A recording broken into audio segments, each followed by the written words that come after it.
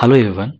In this video, we'll try to understand what is data analytics, where do we use data analytics, different types of data analytics, and the tools used in data analytics, right? So what are you waiting for? So let's get started with what is data analytics. Okay. So the process of understanding the data in order to get some meaningful information, right? I'm repeating myself again. The process of understanding the data in order to get some meaningful information, right, is called data analytics. Maybe if you ask me to make it simple, how can I understand the given data, right, to get some meaningful information out of it, right? Let's say if I have a business, obviously I'll have some data, right? In simple, if I want to understand my business, so I need to understand the data, right? So the data analytics is the process of understanding the data in order to understand your business, right? So that's called data analytics. So by now, hope you might have understood what is data analytics, and maybe with the help of the definition, you could also understood why we need data analytics, right? So now we'll take one example so that you guys will understand why we really need the data analytics, right? So let's say I own a business. So I own a big retail business where I have different branches in different locations. So obviously my end goal is I want to make my customer satisfied, right? Obviously if my customer is satisfied, then only he'll come to me again, right? At the same time, of course, revenue is that most important for any business, right? So now obviously, right, so to understand, to make sure my customer is happy, to understand if my customer is really happy or not, so I have few questions, obviously. So the which branch is doing good, which products are and product categories are selling fast, right? Understanding my customer preference, like the male versus gender, right? Maybe working versus non-working professional, and different things, right? So at the same time, right, so which are the particular days where most of the items are selling, most of the customers are visiting my the retail shops, like weekdays versus weekends versus holidays versus etc, right? So if I'm able to get answer for all these questions, then obviously, right, so I'll be able to make my customer happy.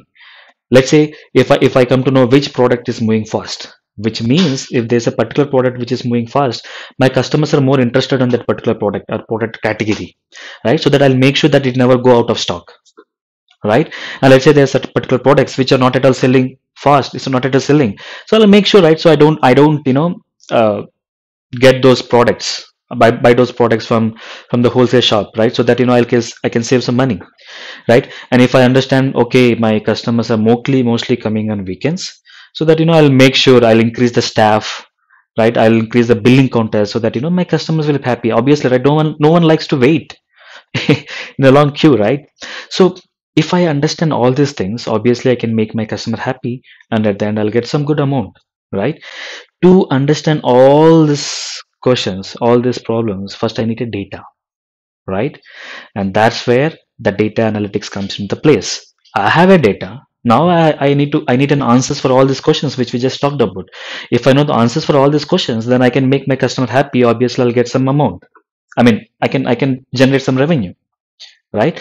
And that is the why data analytics are core, or hardcore for any business, right? So if you ask me, is data analytics really important, I said yes. Every business need a data analytics.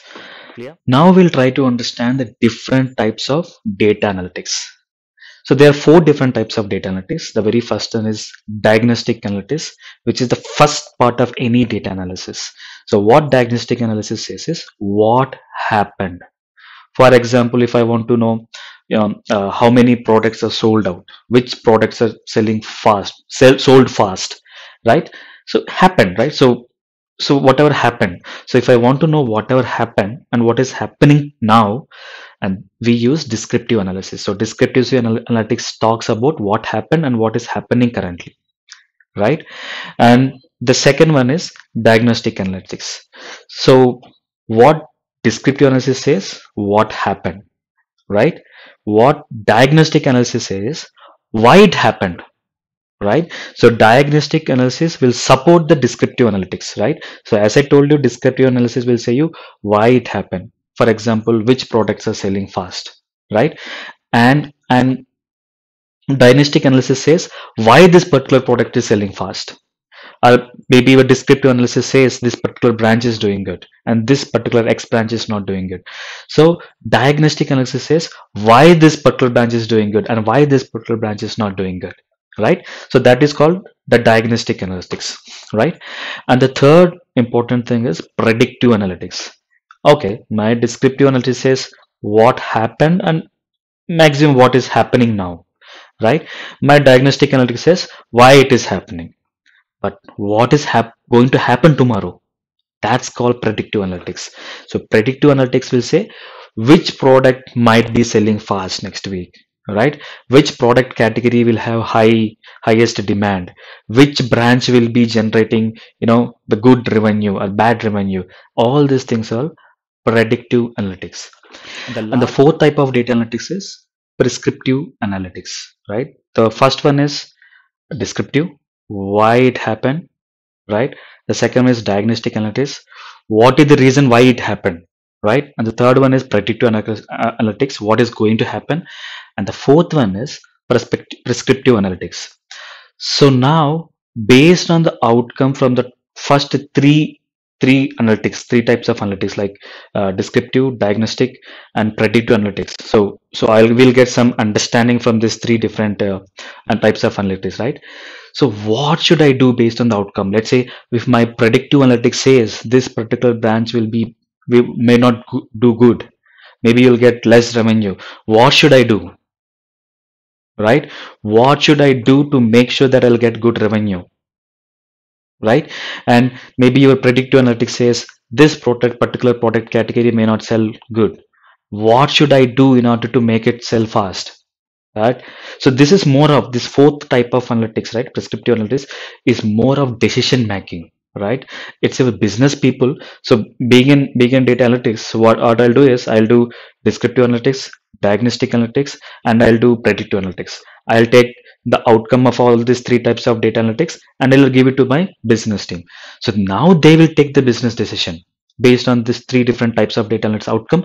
They will take care. They will take what decision we should make, right, in order to make sure our business growth is smooth. For example, in case of retail business, right? So these are the four different types of data analytics. Now we'll try to understand what are the tools required for data analytics. The very first tool, trust me, you may feel it is outdated, but the very first tool is Excel. Excel is still creating wonders in the market. Despite having many best tools in the market, Excel is still doing best in the market. Of course, there are some limitations. If you have maybe 1 million records, then Excel might not be a right option. But yes, Excel still stands in the market in terms of data analytics. And the second, the very, very important is database. We know most of the data are residing in the database, right?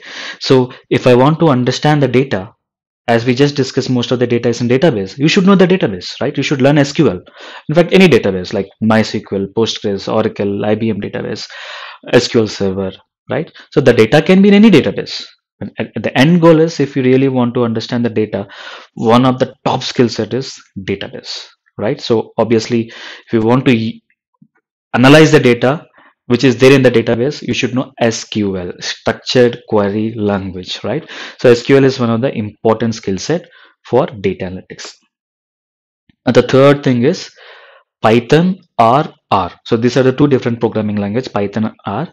So you should be good at one of the programming language for sure, right? Because most of the of course database won't support any statistical techniques or the predictive modeling. So obviously you may do the descriptive analytics in database, but when you go for diagnostic analytics and predictive analytics, you need either Python or R, right? And the fourth one is a visualization, because I cannot simply write down the numbers and cannot explain, hey, boss, what do you call, for this branch, this is the number. It may not look good, right? So if the same thing, if I'm able to visualize it, the look and feel, right? So visualization mainly for look and feel, and it's obviously easy to understand, right? So definitely visualization is one of the important tool or skill set for data analytics. And the fifth one, maybe, yeah, fifth one is different statistical techniques and the machine learning model. Obviously, when you talk about the predictive data analytics, we are predicting the future. Obviously, we need machine learning, right?